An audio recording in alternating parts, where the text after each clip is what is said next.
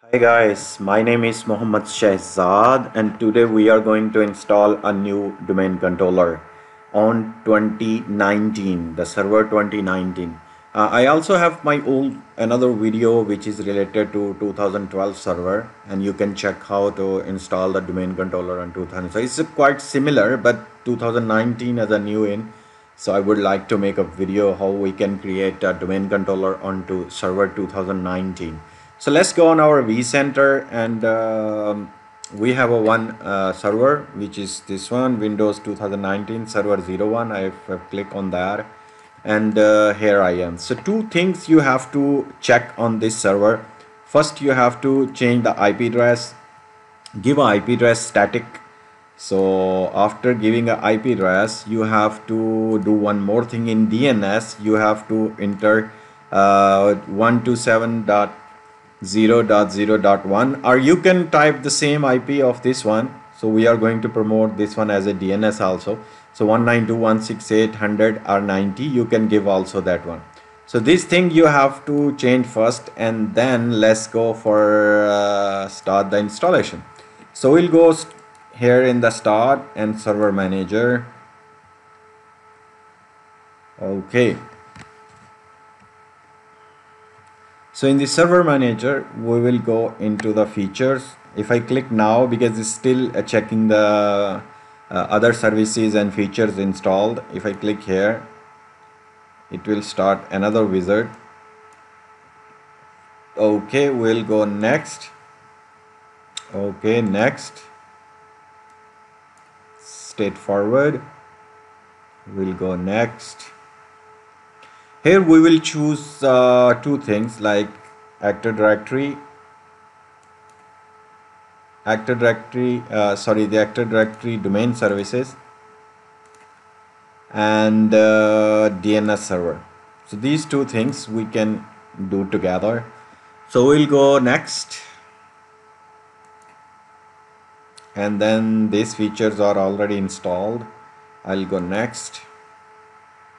We'll go next and next. Yes, install. So it will take a little time to install the features.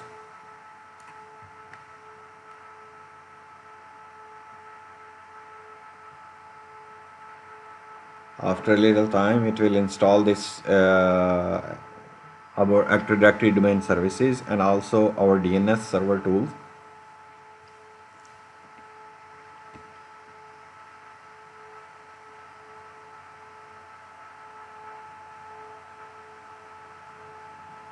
Because the guys who don't know how to create a virtual machine on VMware, they can see my previous videos. I have a lot of videos regarding that in my virtualization playlist.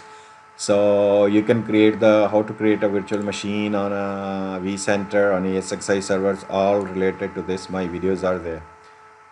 So this one is near to complete. It will take a little time.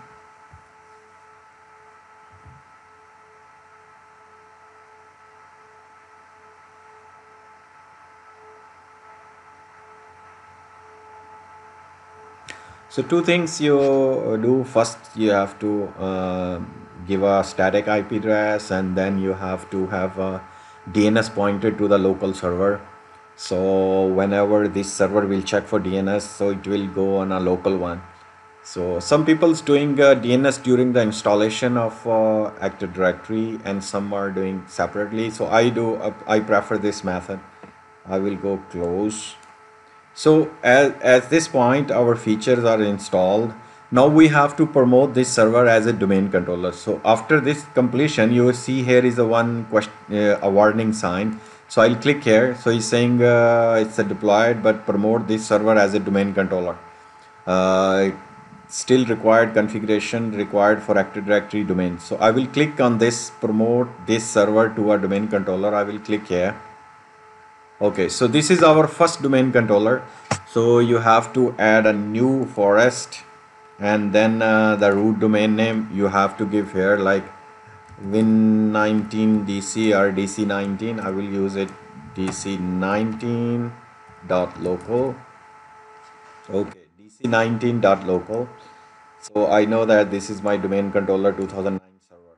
So I'll give .local next. So on this point, it will go into the network and check if I have this name somewhere or in the DNS, if I'm using this name or not. So if not, it will come and give us, okay, DC19 is available. So you can start, you can proceed for more further steps. Okay, so it's okay now. It's didn't find.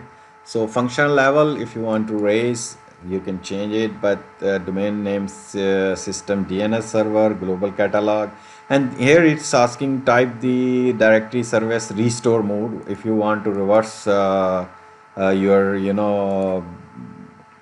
Active Directory you want to uninstall, so you required this password. So these are the levels now. Raise level right now we have all previous is 2016, so we are using 2019, no issue. So I will give restore mode password.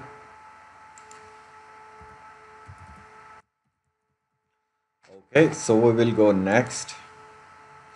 Here is the delegation for DNS server cannot be created because the authoritative zone is not. No issues. You don't need to check this one. Otherwise, it create a new name. So don't need to check this one. So we will proceed next.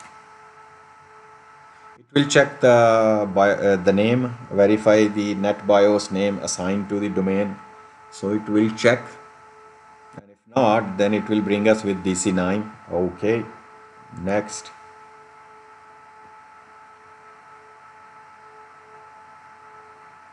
Okay, so these are the database location for the directory. You guys know that in database folder, all the NTDS is holding all the information about the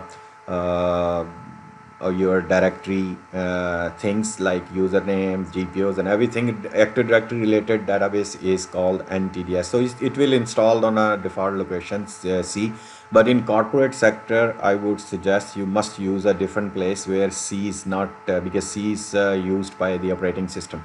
So better to change the locations of the directory on another like D or E drive. So these directories are safe in case of virtual machine is crashed. So next, so here is the full summary, and we'll go for next. It will check prerequisites. So if you don't have any error, we will proceed. Otherwise, we'll figure out the error. So right now, it's checking the prerequisite on this work in this server VM. If there is anything remain.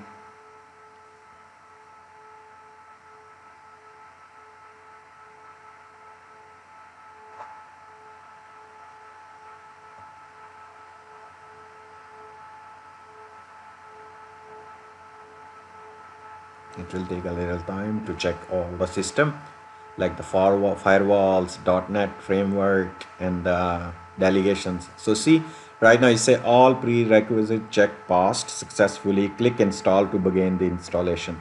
So it's check all. These are some minor, warnings. This one we can do it later.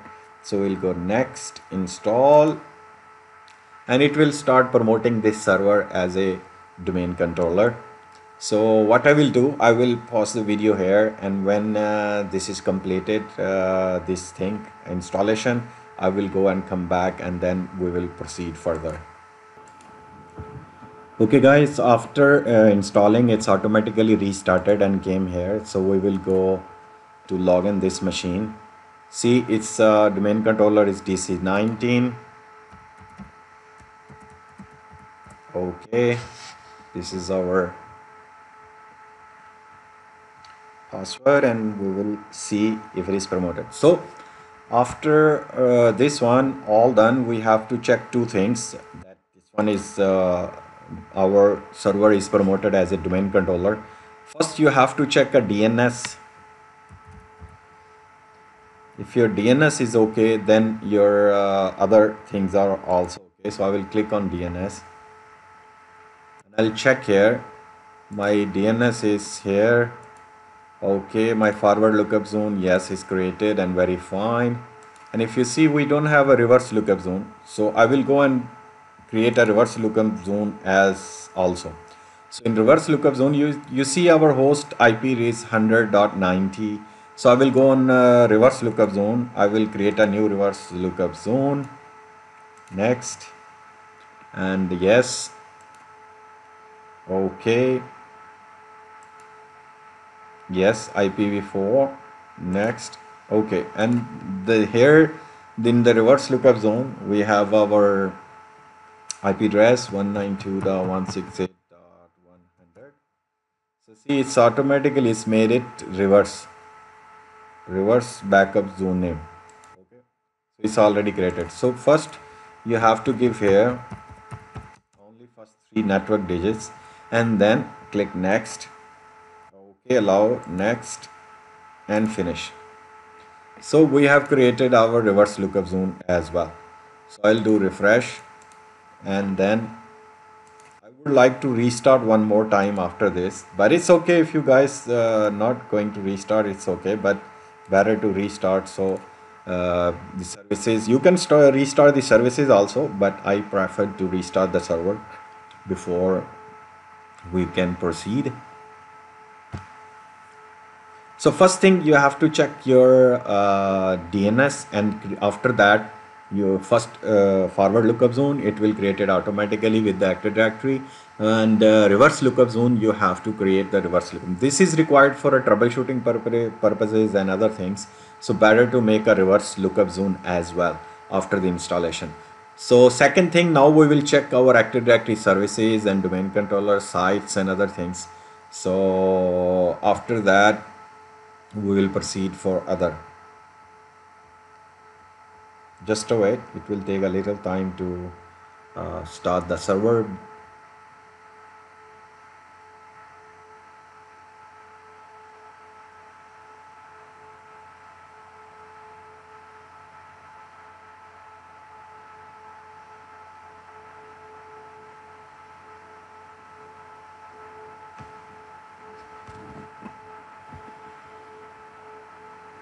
Okay, so we are here on the server now. I'll go to check our services like, okay, so DNS is done. Now we'll check our Active Directory users and computers. There we can see our domain controllers also. Just type Active Directory.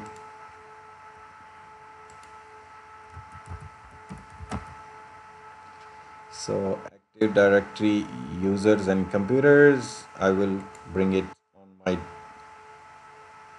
pin to start, and then this one also I will take pin to start, and then we can go for users and computers, and let's see.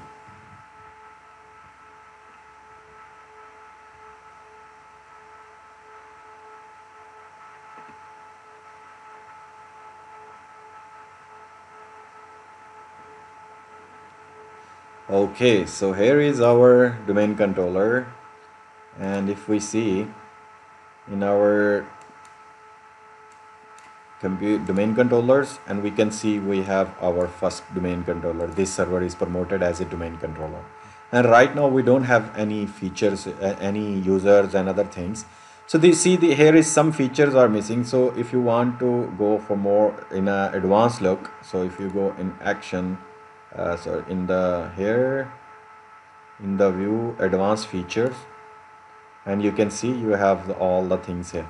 So this was the video regarding the how to install a domain controller on server 2019. And if you guys like my video, kindly click on like and subscribe my channel and hit the bell icon for upcoming technology videos. So see ya, take care, bye bye.